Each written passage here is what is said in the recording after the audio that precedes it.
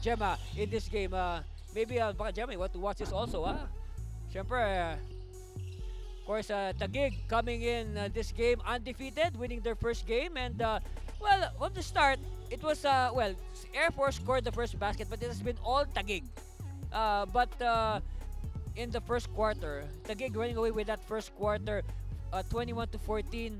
Of course, Gemma's good play has really affected. It has rubbed on to her teammates. That's her score, 21-14. And then, you know, after that torrid first quarter, the scoring pace, you know, it went down a bit in the second quarter. That's why both teams scored 7 points each.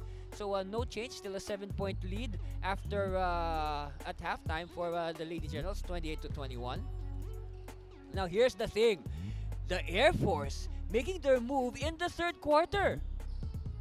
And if the veterans, Ambi Almazan, Cindy Resultay, Karen Columna taking over, and now before they know it, they were ahead by 1 entering the fourth. So this game is now interesting and exciting. Look at this, Columna continuing her hot streak from the third quarter. But of course, Taguig with a ready answer. Duazo, very unselfish play. Stats were fairly even after regulation. No surprise. Look at Resultay just sacrificing her body. And we were tied at 54 all. But in the overtime, well, the Generals found their second win as the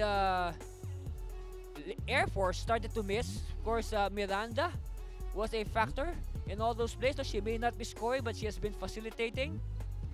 And that was the final basket by Peñaranda to set her score at 69-57. Congratulations to the Taguig Lady Generals